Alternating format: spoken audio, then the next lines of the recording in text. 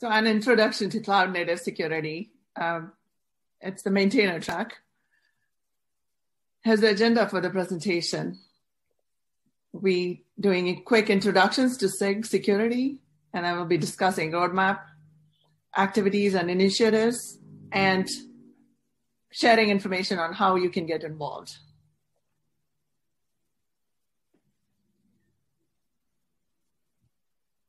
My name is Aradhna Chetal. I'm an executive for cloud security at a financial organization called TIAA. I'm also a technical lead for CNCF SIG security team and a research fellow for Cloud Security Alliance. Thank you. Andres, you want to introduce yourself? Hi there. This is Andres Vega. Along with Aradhna, I'm also a technical leader for the CNCF Special Interest Group for Security. And my day job is as a product line manager for product security at VMware for VMware Tanzu. And we also have Ash Narkar. Ash? Hi, Andres. My name is Ash Narkar. I'm a software engineer at Styra. I'm one of the maintainers of the Open Policy Agent, and I'm also one of the team leads at SIG Security. Aradhna, so take us. Thank you, Andres. So introduction to CNCF SIG security. What is SIG security? Cloud native security is complex. The ecosystem consists of multiple layers of infrastructure, platform components, service mesh, microservices, and so on and so forth. To add to that, there's a constant evolution and ever-changing landscape of tools and technologies. This makes for a very complex system to understand and manage for cloud consumers. And we know complexity is the enemy of security. Threat landscape constantly is evolving in the space of supply chain security, application code vulnerabilities, container breakouts, etc. Not having all the visibility as well as appropriate security tools and integrations into the different layers of cloud native projects leaves cloud consumers with a sense that cloud native ecosystem is too complex and is hard to understand in terms of operating it securely, continuously. But that's where SIG security comes into play. SIG security is an open source community that is made up of cloud native security enthusiasts who want to make it simple to understand how to secure a cloud native ecosystem and provide best practices, tools, policies, and best practices guidance to the community. As we know, cloud native services are deployed in heterogeneous environments, and having security controls across the ecosystem requires security policies be deployed in code. So in order to facilitate some of these guidances, as well as help the community, CNCF has major focus areas to support the community. And some of those areas are provide guidance for protection of heterogeneous distributed, fast-changing systems while providing access to tools and technologies, provide common understanding as well as common tools for developers to build security into the services, as well as meet security and compliance requirements continually. At the same time, provide detection tools, common audit criteria about the cloud native ecosystem to the community so that they can maintain a sense of security throughout the life cycle of the services. There are a number of resources that SIG Security has published. They provide use cases and personas. At the same time, there are published best practices, patterns, architecture patterns, and anti-patterns as well. Several other security artifacts like security scenarios, network configurations, service orchestration, application security guidance, etc. is also published. Architectures and patterns for providing secure access. In addition to all of this, security assessments of specific proposals and projects, and several other resources, which can be found on some of the links that are provided in the slide. There's a blog post where there's information about initiatives and any releases or assessments being conducted. We also have a GitHub presence where all the issues are logged and progress is made on those issues by the community and volunteers of SIG Security. There's a Slack channel where you can post questions about any specific security issues you may be running in your implementation that anyone in the community has faced could potentially help you with that. We do have regular meetings, weekly meetings in the United States on Wednesdays at 10 a.m. GMT -7, and bi-weekly meetings in the APAC time zone as well, which is on Tuesdays at 1 p.m. GMT plus 11 hours. Potentially we'll be starting an EU-based time zone meeting as well, based on the interests of the community and engagement and requirements from the EU community. So please feel free to attend any of these meetings to learn more about SIG security and all the initiatives. Just want to share with you that we just recently got an award for Most Effective DevSecOps Team of 2020 by DevSecCon. And that is Brandon Lum, one of our technical leads who's receiving the award on behalf of the community.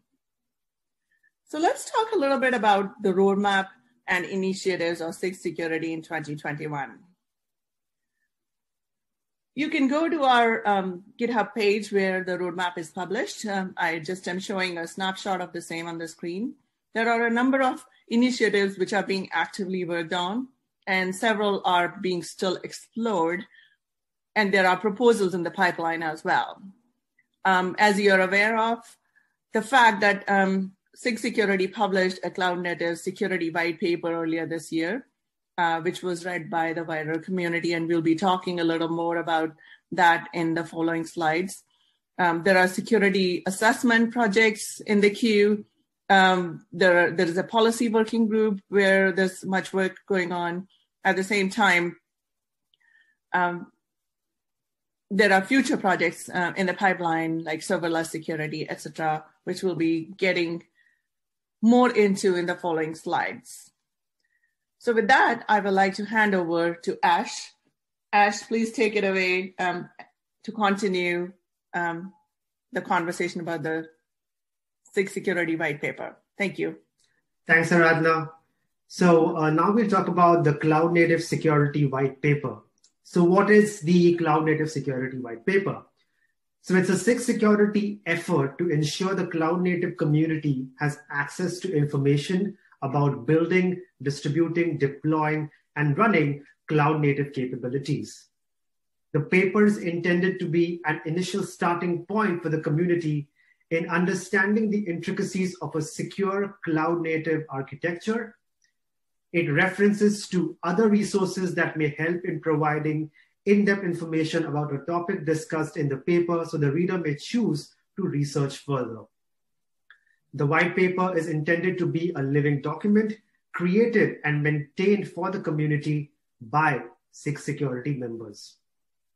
So with that being said, we now have an effort to gather feedback around the white paper from readers of the paper and the community at large to gauge the effectiveness of the white paper, how we can improve on the white paper, and so on.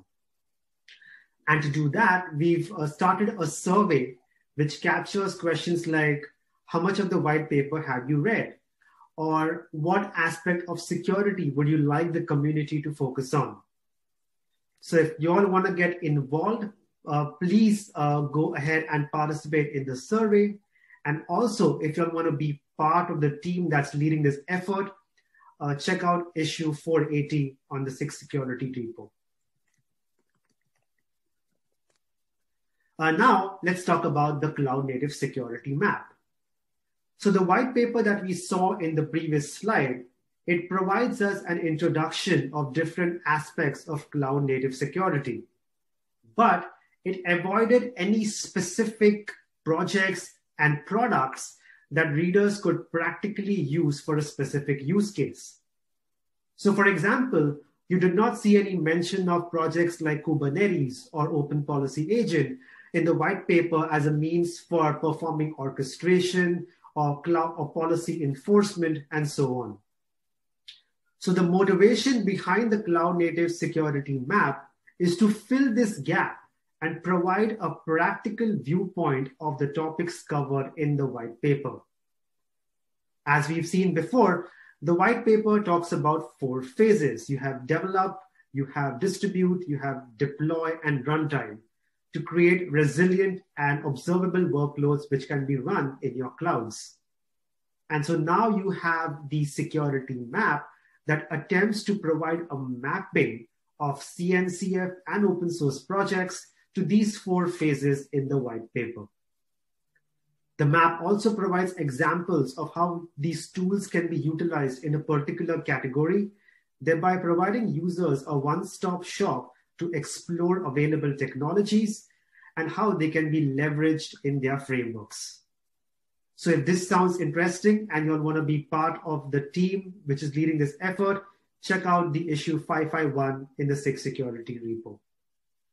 And then finally, we wanted to provide you a snapshot of the first iteration of the cloud native security map.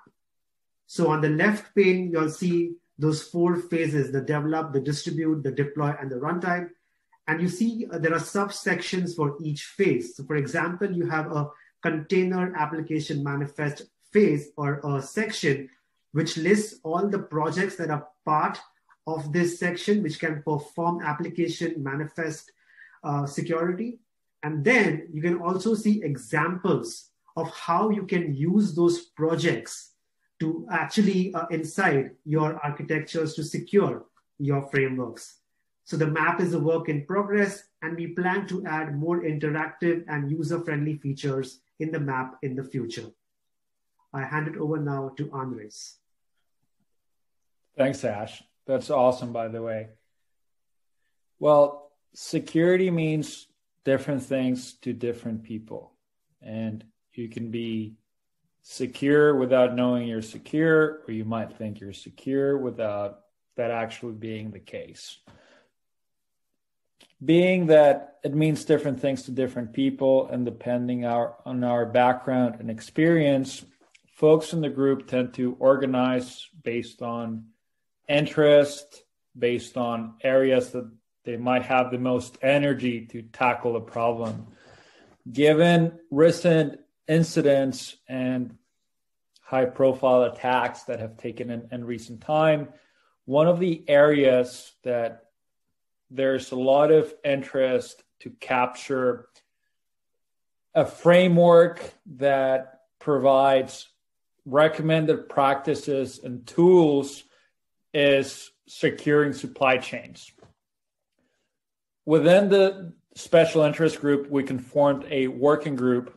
As a matter of fact, there's a talk on the main track of the event here at KubeCon titled Protecting Ourselves from CNCF Gate, Software Supply Chain Security at CNCF, Practices and Tools, where members of the SIG are presenting the work that culminated from folks having gathered for the last 3 months to talk about what are some of the lessons learned and how to fit recommendations and how to fit different tools from the parts bin to fit varying risk profiles of organizations. There's quite a bit of substance in the talk, even though so far the work similar to the cloud native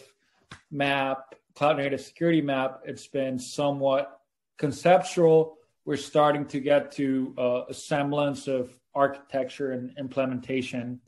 The group the work from the group is going to be evolving and taking the content that's been produced to be presented as a white paper that is in the final stages of review. And by the time that we get to the date of the event, as we're pre-recording the talk, most likely the paper will have been published. But from there on and getting community review, we really want to get to capturing that framework and producing templates and code samples that you can customize and modify to fit your requirements and adapt to your different processes and tools that you might have in place. So once again, one of the many projects that Aradhna touched in the roadmap. This is just to give you an exhibit of things that SIG Security does. Another great example of the ongoing work that SIG Security performs is that of reviewing the security properties and the security aspects of the different projects in the ecosystem. The goal behind the security assessments is to provide adopters as well as newcomers to the technology a glance at failure modes and security of a particular project. We produce threat models for the different software. The idea is providing the documentation and the analysis from a security standpoint can really accelerate adoption cycles when people are evaluating the usage of technology into their production environments, and help them be conversant and articulate. We have a large pool of security experts that are coming together and are analyzing the projects at a very detailed level, taking into account a lot of different considerations, just to make people who come down the line, give them a better understanding of everything pertaining to security. The assessments have been done for a number of projects, including Harbor, Keycloak, Open Policy Agent, Spire. I might be missing a few. We have them all available as open source. You can read through the architecture, the threat modeling, the software development best practices, how the projects handle vulnerabilities, etc. Here's a sample, but come by this SIG Security repository, github.com/SIG-security. github.com/CNCF/SIG-security, and you'll be able to look at the different assessments that have been performed. Another of these streams is, given that we've established a bench of security experts, really well-rounded on the different areas that make up cloud security, different organizations or the broader CNCF and Linux Foundation have come to SIG Security to tap into that pool of experts. A great example is the recent CKS certification, the Certified Kubernetes Security Specialist. Linux Foundation Learning pulled into SIG Security to get the authors for the curricula, the exam questions, all the content surrounding, and it's a great opportunity to contribute your expertise and get exposure and visibility and increase the breadth of your impact, really. The last example I'll be talking about myself is the organization and production of events that we use as a stage and we use as an arena to get cloud native security in front of other people and use it as a platform to discuss breakthrough ideas, discuss innovation, new technologies, provide presentations parallel to KubeCon and Cloud Native Con. By the time you're going to be listening to this talk, we will already have concluded Cloud Native Security Day, and the talks will have been made available for posterity. But the program committee for the event came out from SIG Security, so you can get a glance of what type of work and what type of results come out from involvement in the group.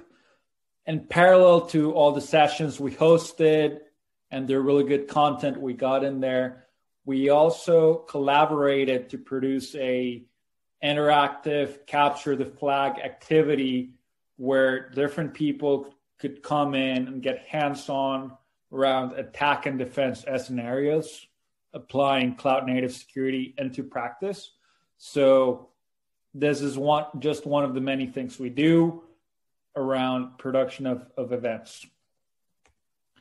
With that said, I will pass it back to Aradhna to exemplify another of the initiatives we do and close us up from there. Thank you, Andres. Serverless computing refers to the concept of building as well as running an application that doesn't require server management. That doesn't mean that we don't need to use servers anymore or host and run code. It just means that functionality is offloaded to a provider and the serverless consumer only needs to worry about the application code that they need to run in that environment. There are a number of threats when it comes to serverless deployments today because of the different components and the integrations that are possible with serverless microservices that are deployed in a cloud native environment. Obviously, this is a pay-as-you-go model. You have infinite scalability because of the cloud provider capabilities in this space. As we know, there are a number of serverless platforms out there, including open source ones like OpenWhisk. AWS has AWS Lambda, and Google Functions and Azure Function platforms are also available in the industry. And open source community is also coming out with a few other platforms. These are stateless, easily parallelized. They're highly dynamic, and they can communicate asynchronously with other services as well as components. There's much work that has been done by the serverless working group in CNCF, but the initiative that we are kicking off later this year will be focusing on serverless security, the security aspects of deploying serverless functions. What are the threats? How do we mitigate them? What are the best practices at different layers that a serverless consumer has to worry about? At the same time, the persona of a provider and what functionality and what security they need to provide enough visibility to the consumer organizations is also going to be addressed as part of that security best practices guidance that CNCF 6 security will be working on later this year. The time frame is sometime in Q3 and Q4, depending on the bandwidth of the participants.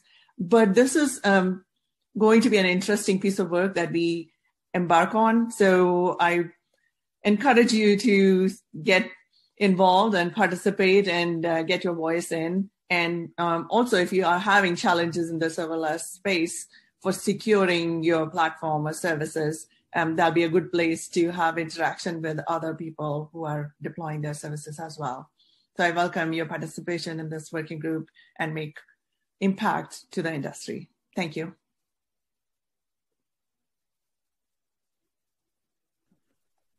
Awesome. Back to you. Thanks for that. With that, we just want to wrap up and state, hopefully, the different work streams and activities that the Special Interest Group for Security is driving are meaningful and relevant to you.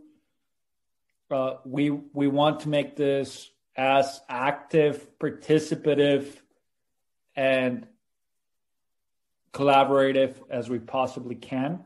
We want to encourage your participation. Everyone is welcome, whether you're a software developer, you're an architect, you're someone that perhaps has a supporting function to cloud native in a less technical role, be it you're a project manager or you're a product manager. We want to state that, like, well, the more, the merrier, and the better rounded and balanced set of skills we can bring in. There's room for it here. There's certainly need, and we would love to have your help. So great starting point is the GitHub repository for the special interest group. But aside of that, feel free to reach out to any of us directly through GitHub or Slack. And with that said, I hope you keep everything secure and you enjoy the rest of the event. Ash, any parting thoughts? No, it's like Andre said, join us. We are open to discussing all things security. We have weekly meetings. So join us for that if you're interested about security and want to learn more. And we are happy to talk to you. Thank you.